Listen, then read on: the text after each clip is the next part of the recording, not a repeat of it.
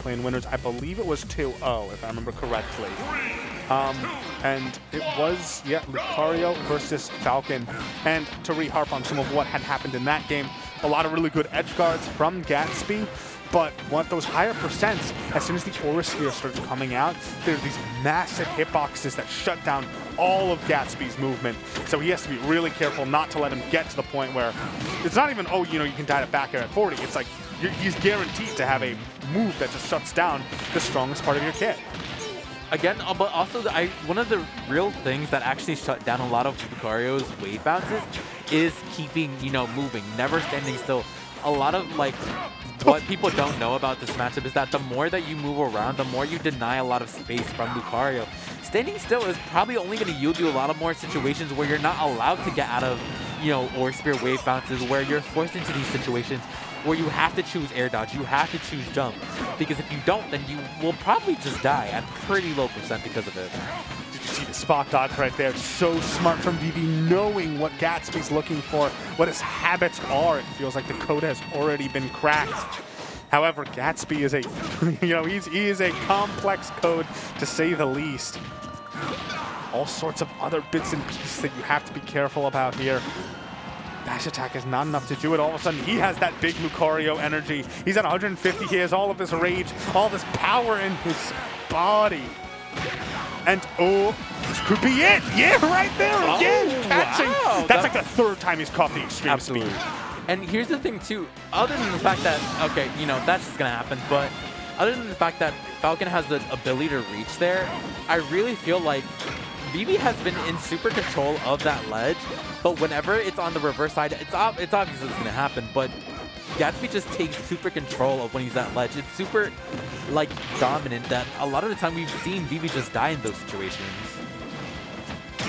Absolutely. Oh, but Vivi not quite dying just yet. Gatsby's looking for that finishing blow. He realizes that this is a really, it's an awkward percent range where if he doesn't kill him now, he's going to have even less ways to set up for a kill, and then eventually he might have to face down 130, 140% Lucario. So he is kill-oriented at this exact point in time. Oh, I'm loving his spacing, the way he's like moving fast and stopping. He's like pivoting in place and trying to just put himself in the exact position he needs to be. Oh, but he's just not finding that sweet spot right now. Oh, that was so close to death, but that Aura Sphere is going to take it. This is something that I definitely really like about Gatsby. He's definitely choosing a lot of good, you know, options off of ledge. But all Vivi really needs is to really just get a hold of those defensive options at ledge, and he can definitely make something of this kill. Vivi can actually kill Gatsby, I'm pretty sure. Never mind. Not no more. Nope. That was some questionable DI. I don't know. Maybe he would have died regardless, but I mean, dying off the top to a side B like that. Uppy? I like this. Look at the way he's using the platforms. Gatsby is actually trying to not be on the ground because the ground is where Aura Sphere is the threat. Instead, he's hopping from platform to platform, trying to notice the chinks in the armor. Seeing if, oh, what kind of, oh my. He's trying to bust the armor line open right there. Ooh, very nice. Trying to get something going right here. This is where the Gatsby's things start, but how did he dodge that? He morph balled for like a frame and just completely dodged that Aura Sphere. Listen. You don't know about the things that Falcon be doing. Falcon be doing some gymnastics, I'm telling you, man. How do you think he got the knees on proper? Hello? Listen, knees like that take work. Oh God, what was that? That DI I'm allowed to say that was bad DI, right? We're all in agreement here. That was a forward throw. What? I guess he was DIing out because he was worried about down throw. Was that force bomb? Yeah. Yeah, let's get I'm pretty the look sure here. it's force bomb.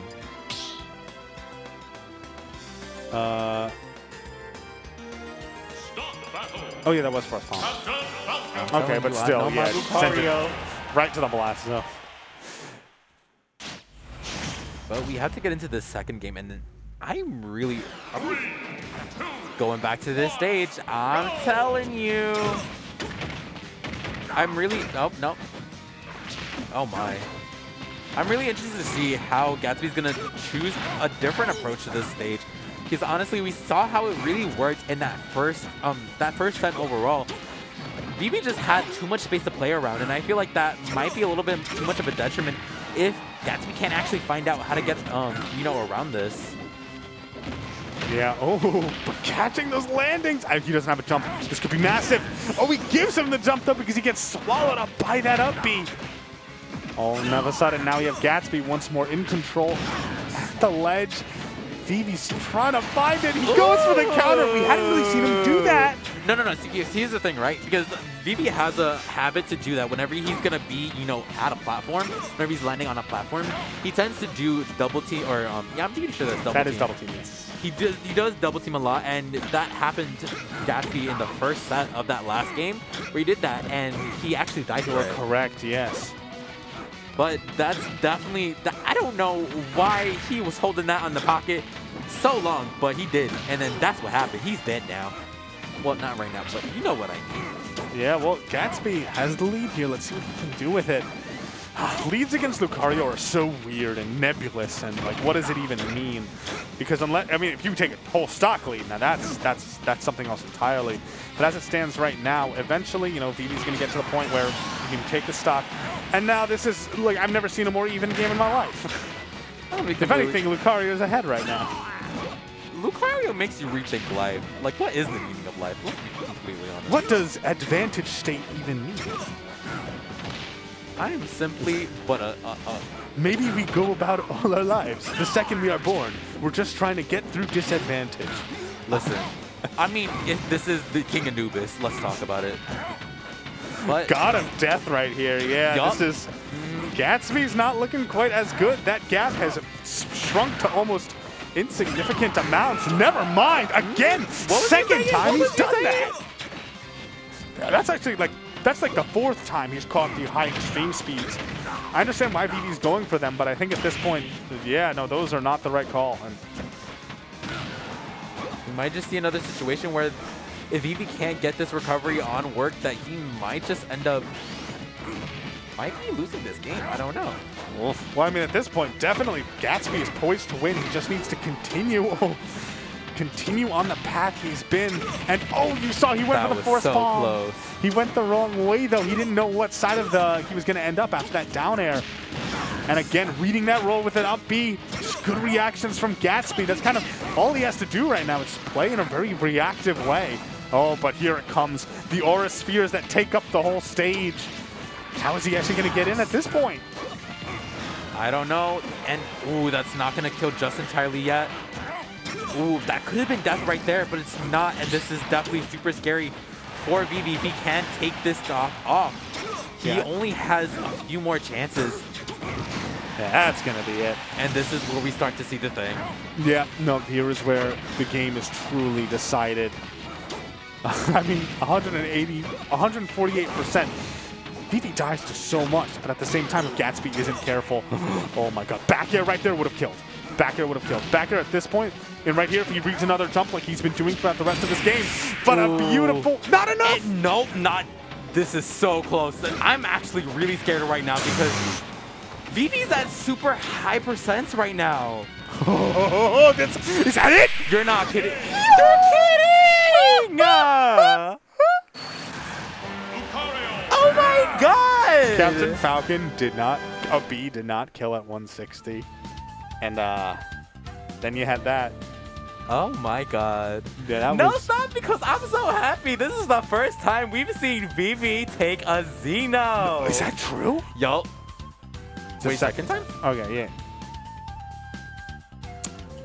Can we get confirmation on whether or not I'm pretty sure it hasn't happened before. He literally won Xeno while me and Dill were in Florida doing Smash World Tour. And I was like, rude? You won without us? Can't believe it. Then it wasn't real Xeno. I wasn't here for that.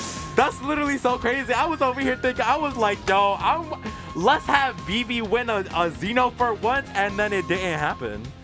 And then this happened, like this happened without me? Yep. I feel attacked. Well, now you... Honestly, this one felt really deserved, though. There was a lot of high-quality players at this tournament. You had Devin and Dill in attendance, so you know it's legitimate.